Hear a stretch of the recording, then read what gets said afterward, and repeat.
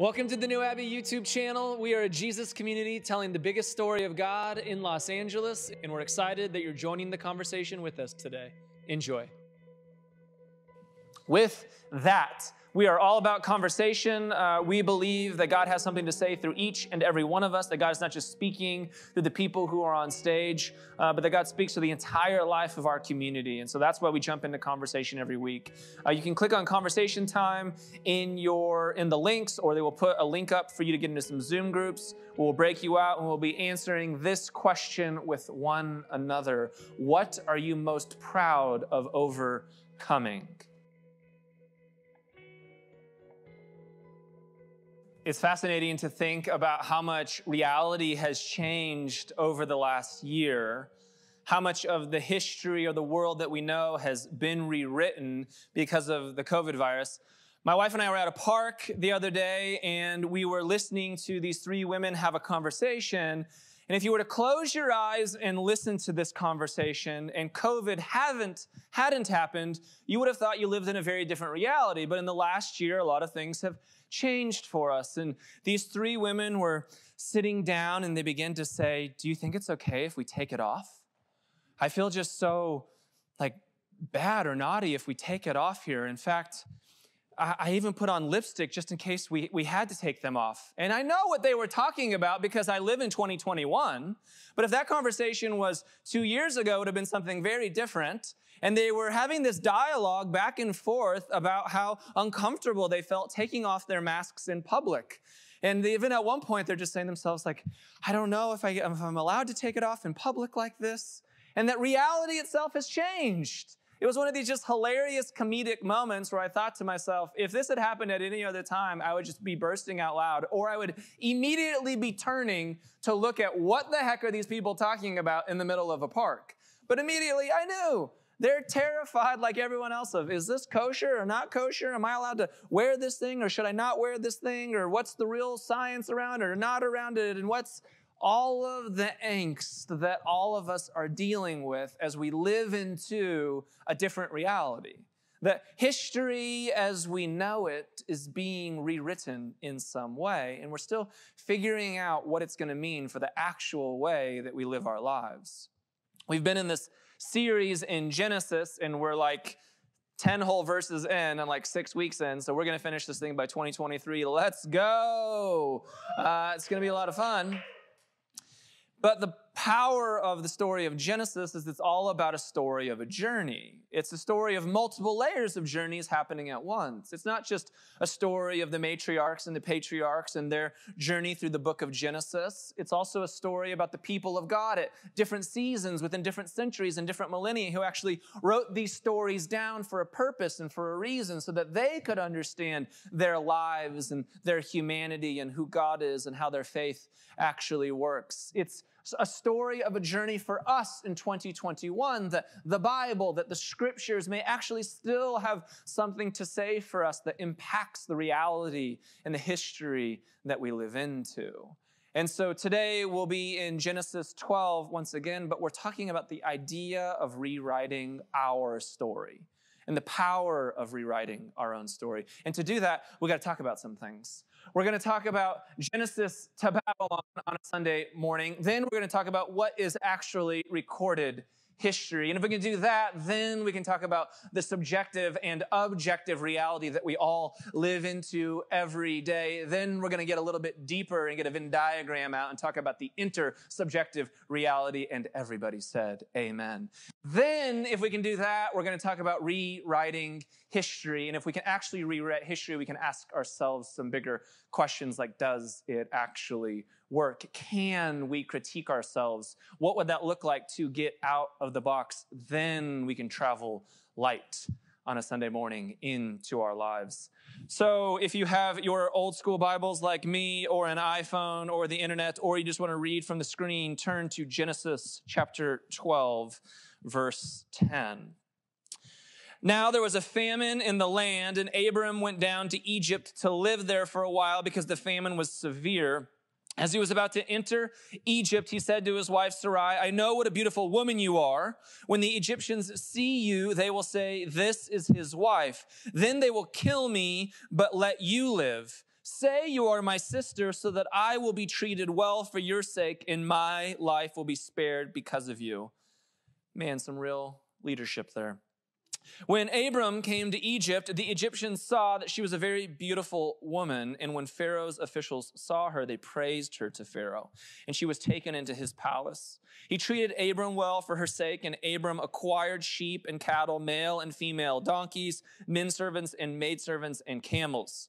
But the Lord inflicted serious diseases on Pharaoh and his household because of Abram's wife Sarai. So Pharaoh summoned Abram. What have you done to me? He said. Why didn't you tell me she was your wife? Why did you say she is my sister so that I took her to be my wife? Now then, here is your wife. Take her and go. And then Pharaoh gave orders about Abram to his men, and they sent him on his way with his wife and everything he had. Eric did a really good job of talking about this story last week, really from the perspective of Abraham and ourselves and the betrayal that we all go through as individuals. I want to look at this story one more time, but I want to pan out a little bit to understand it in a deeper way. You may have seen me do this over the last couple weeks, but when we think about the Genesis stories, I want to help us have a bigger lens of really how we understand the Bible so that we can better understand how to the reality of our own lives. That when we look at the Bible, what we are often trained to think of is that these are literal stories and that this is somehow recorded history. And that like most books, you go from beginning to end and you read it in some linear or chronological order. Spoiler alert, that is not a helpful way to read the Bible.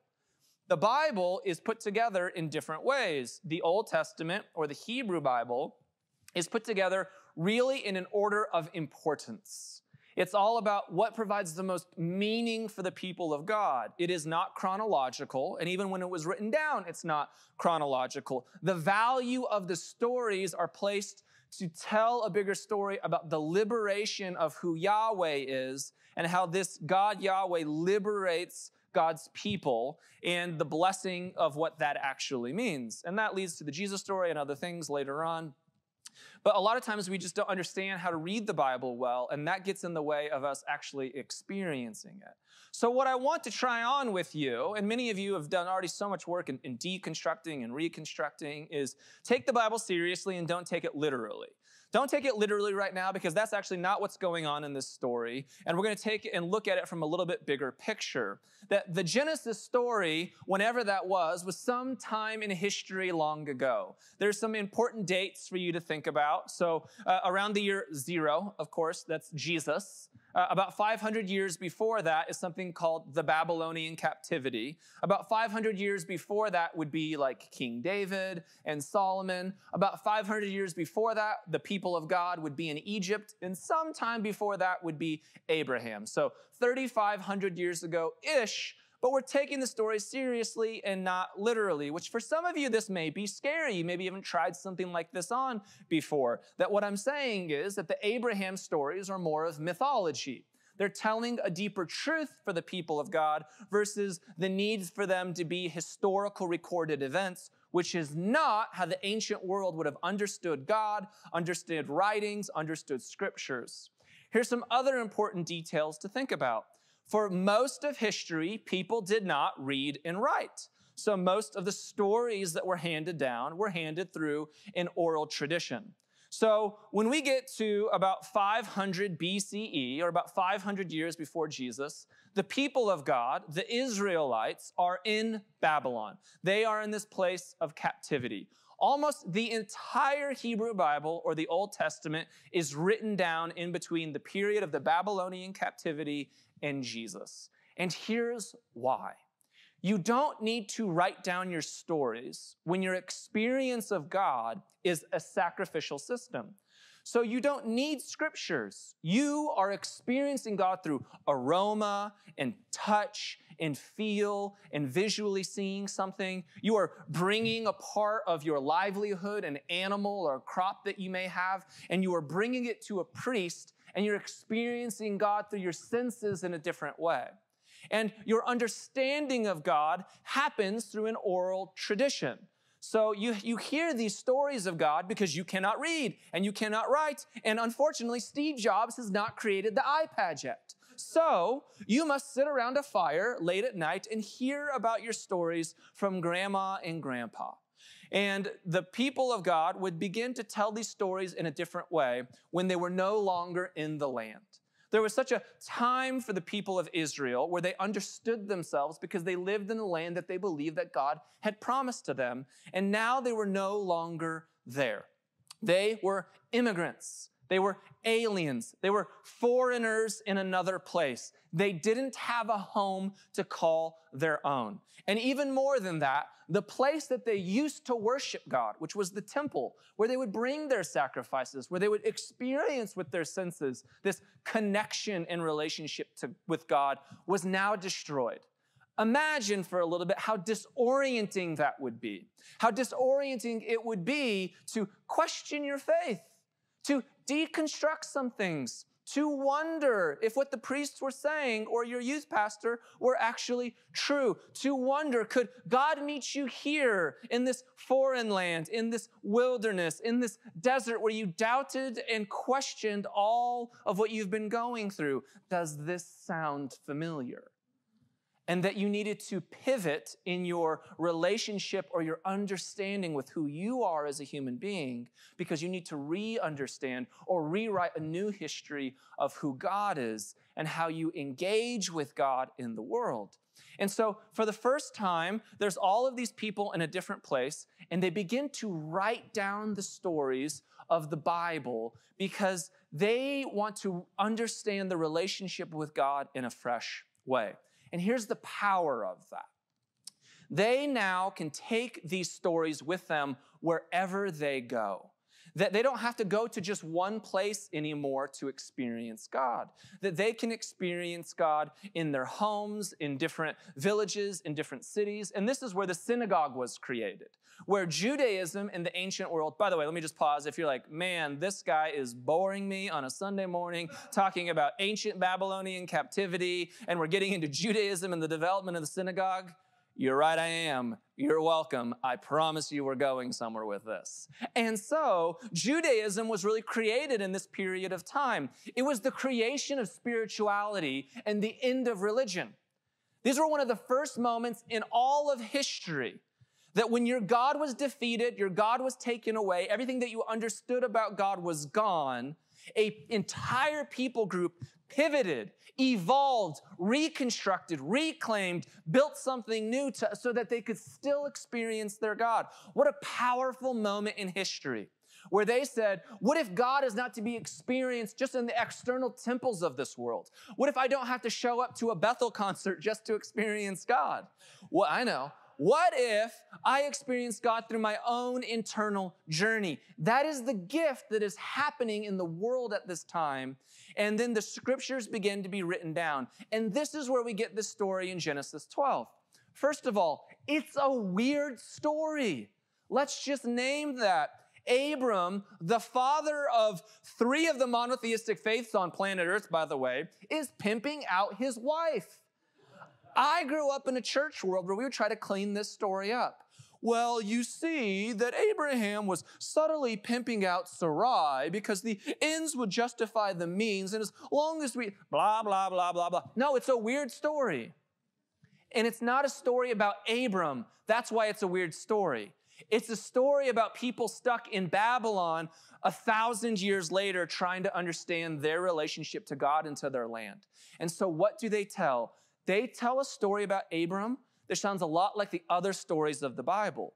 Remember the story of Joseph. Joseph went to a foreign land, to Egypt, and God blessed Joseph and the people of God there. It's the story of Exodus. Oh, the people of God won't be in the promised land one day. There'll be another oppressive ruler who is, watching over them, but God will still come to their rescue. So they tell all of these stories about being in a foreign land, being oppressed, but that God comes to their rescue. They write these stories down later to give themselves hope for that present moment. That's what's going on. So for the modern reader, we say this is a weird-ass story in the Bible because it is. But for people in Babylon, you're retelling stories that give you hope. And the hope is God can be with you even when you're in foreign lands.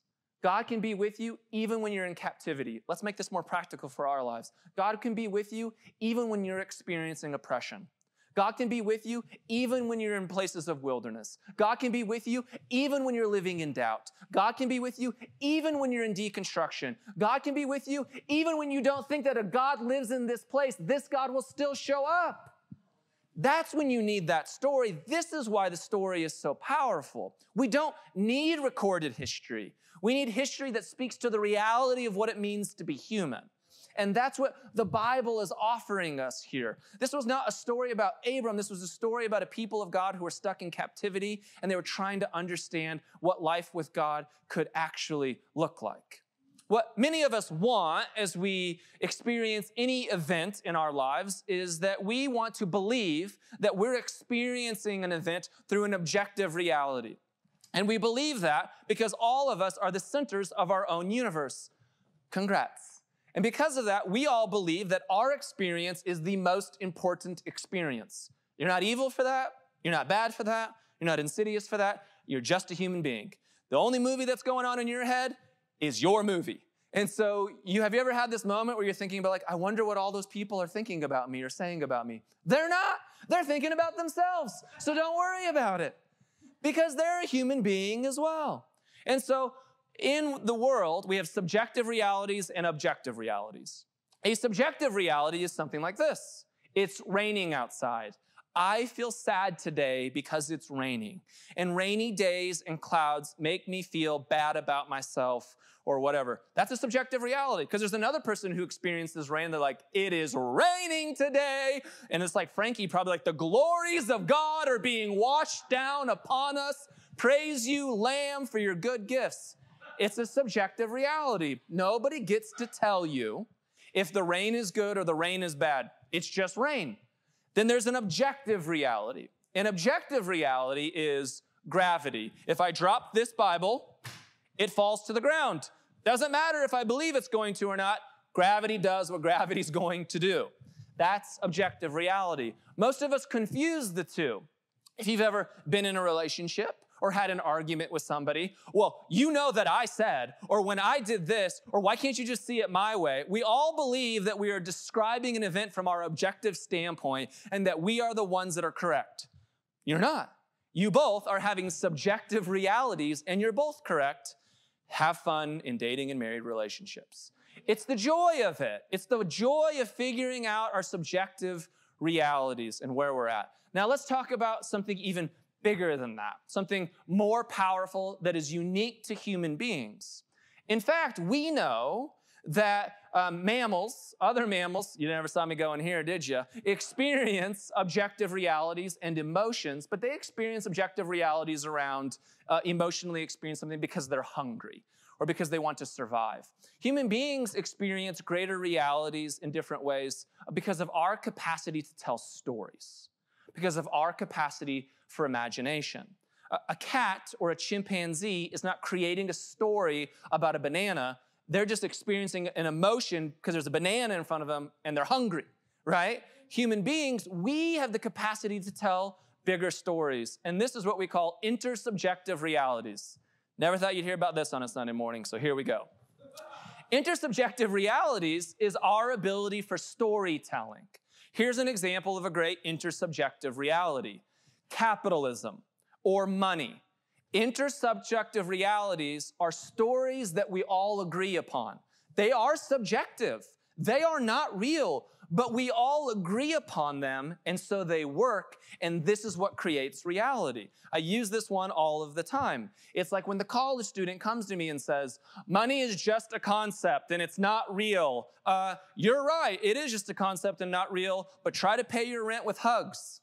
Doesn't work because it's an intersubjective reality that we've agreed to. We now live in a world that when I go to Vons and I buy some bread, I don't get out seashells or say, can I give you some grain for this? No, we've agreed on that there's money that we exchange and there's a value system to it. Is it objectively real like gravity? It's not. But it's real because we all agree to the rules of it.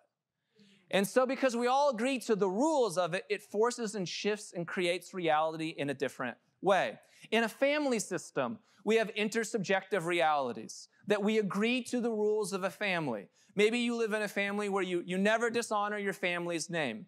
Is that true like gravity? It's not. But it's a mode of operation or a compass that keeps you grounded in the world. That many of us live in the United States of America where there's this language of like the manifest destiny of the United States or America's greatness or the belief in democracy is an intersubjective reality. The belief in democracy worked better than having a monarchy, right? And so we agree to a new reality, and because we all agree to it, it works. And here's where things get scary. Like the insurrection that happened at the Capitol last month. It becomes incredibly terrifying when people begin to believe in a different intersubjective reality that, in this case, pun intended, trumps the previous one.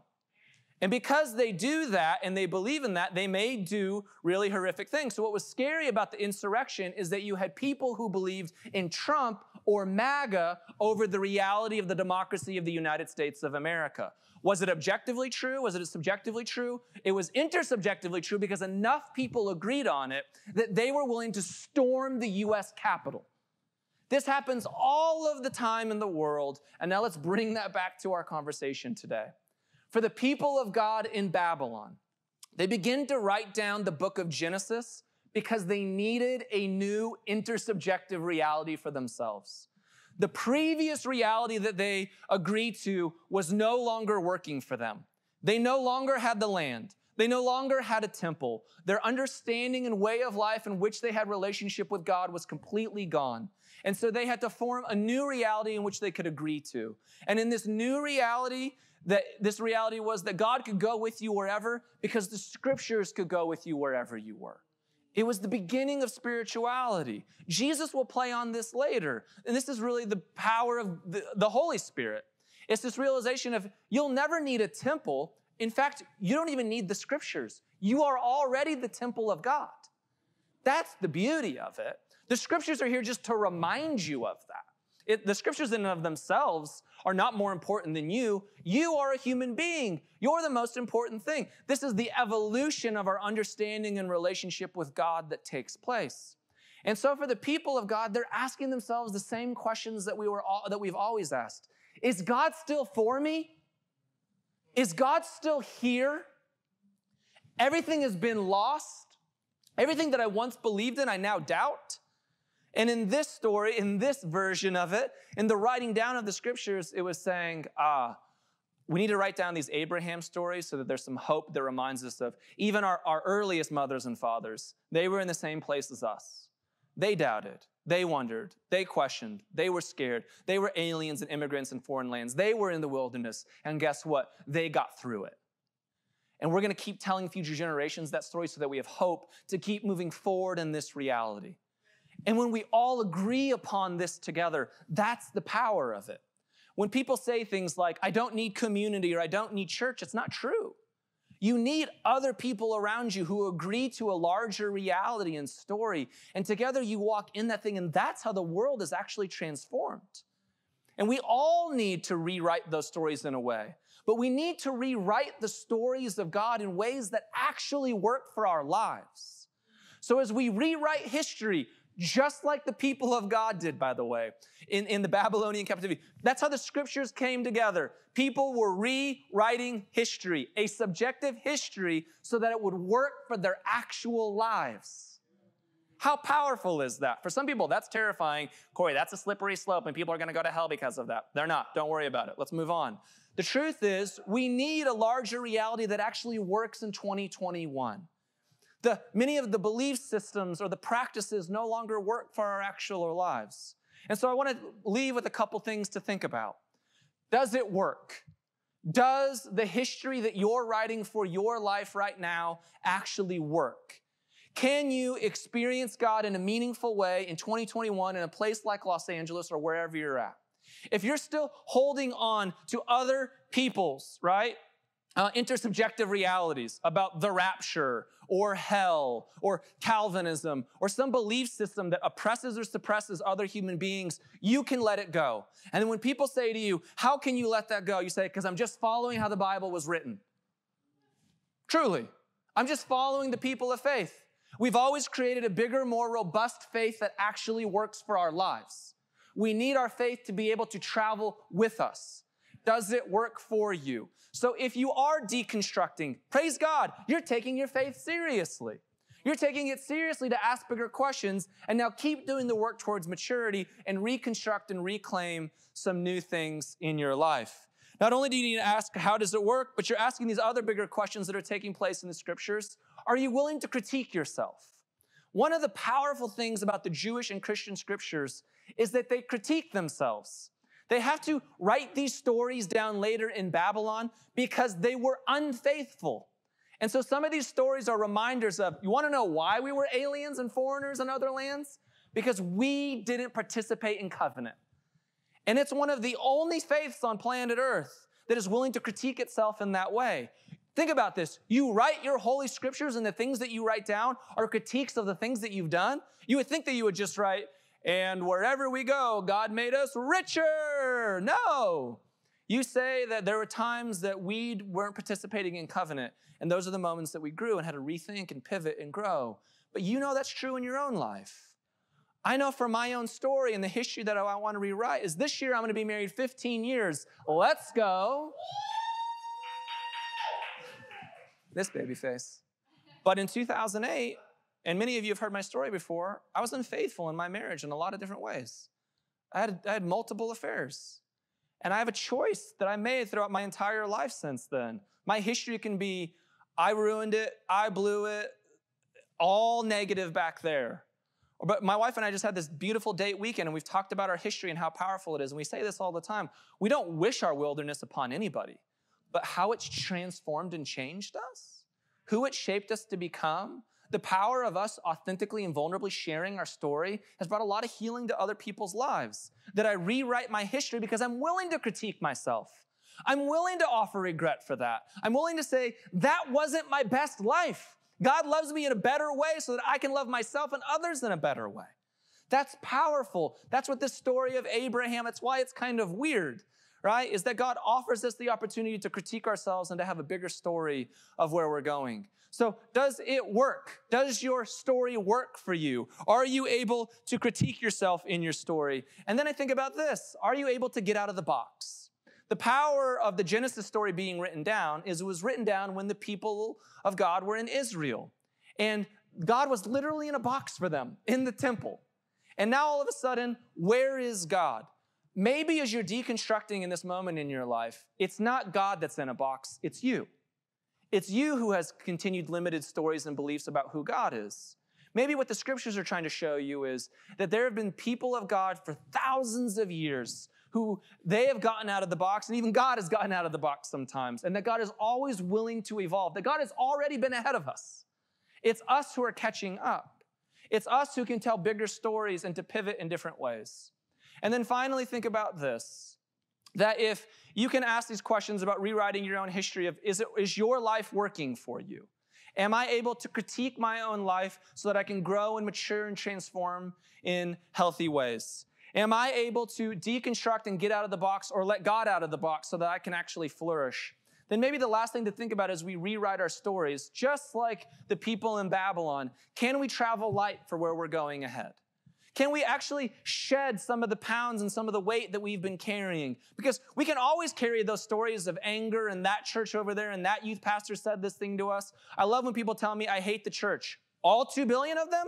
No, you hate John for the thing he told you about purity culture when you were 17. That's different. Go deal with that. Don't hate 2 billion people.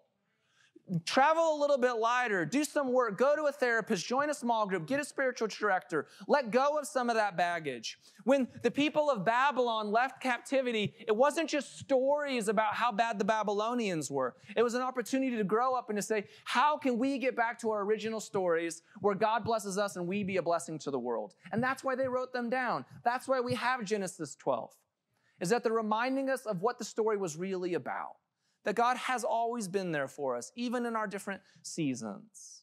And then can we remind ourselves of the actual realities and the actual histories that we want to live into?